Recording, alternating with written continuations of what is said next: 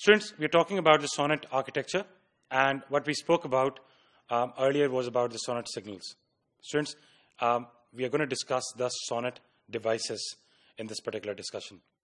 Students, as you can see on the slide, we have got multiple devices which actually make up our SONET network, and we're going to talk about three main devices. The first one is called the add drop multiplexer, as per the slide out here. The second one is called the STS MUX or DMUX. I'll actually couple them as one device. And then you've got a regenerator, and then you've got a terminal. Students, सबसे पहले we'll talk about the STS multiplexer or demultiplexer, the STS MUX/DMUX. Students, the STS MUX, it actually takes multiple electrical signals from our end user terminals. It's basically the MUX and the DMUX. It actually makes up the end points of our SONET link. Students, the electrical signals, they are multiplexed by the STS multiplexer, and they create the corresponding OC signal. So they take in the signal out here is electrical signal.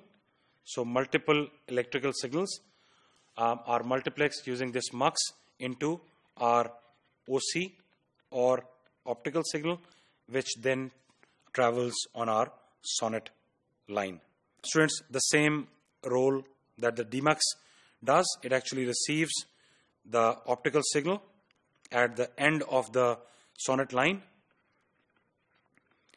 and it demultiplexes this signal into the corresponding electrical signals, which are then transported to the end user terminals, which are our destinations. Students, then we've got the regenerator. Regenerator is simply a device that extends the length of our line, and it's basically a repeater. And how it works, it actually takes in the optical signal, and once it takes in the optical signal, it demodulates. So the process of demodulation and modulation happens here. So demodulation and modulation. So first the regenerator takes the optical signal, it demodulates to get the electrical signal out of it, and then it regenerates this electrical signal, makes some minor changes to the header as well, and then it modulates this electrical signal back onto the optical signal, and it sends it on in the form of optical signal again. So this is your regenerator. It's basically a repeater. We have spoken and touched upon the concept of a repeater, and we'll talk about this concept further in the later discussions as well. Students, then you've got the add drop multiplexer, and this allows the insertion and extraction of multiple signals. So basically multiple optical signals are combined together or are multiplexed here.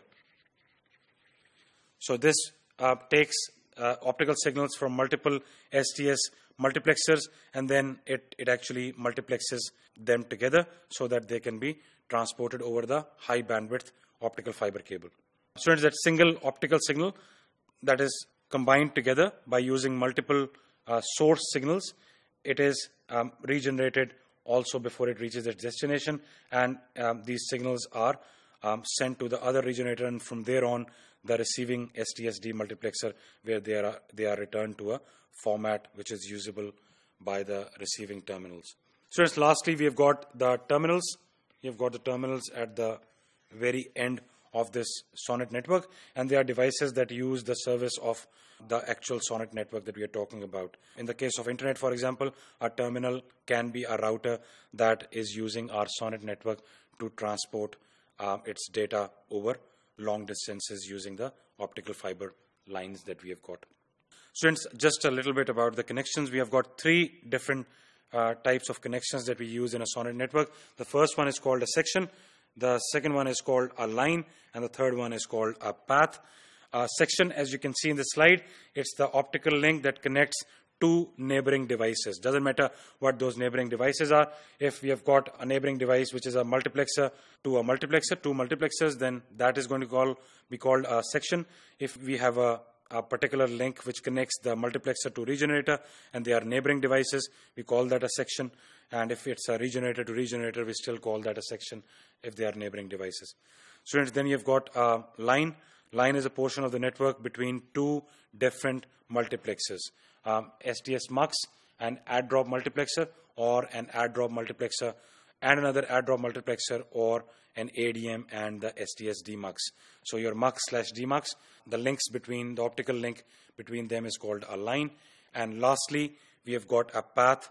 A path is actually the end-to-end portion of your SONET network, students. So in this particular case, you'll see that our end muxing device is an STS mux, and on the other end we have got an STS demux, and the optical link, end-to-end optical link between these two devices is called a path. Students, you will see in the later discussions, we'll talk about the different SONET protocol layers, and each of the layers, we've got 4 layers that we will talk about, and these 3 connections, the layers, 3 of the 4 layers, they are 3 of the 4 layers at the data link level. They are actually named after these 3 different connections that we have in SONET, and each one of those layers takes care of the header and the encapsulation and the framing and all the other functions that we have on the 3 layers, based on whether we have got a path, we have got a line connection, or we have got a section as our connection.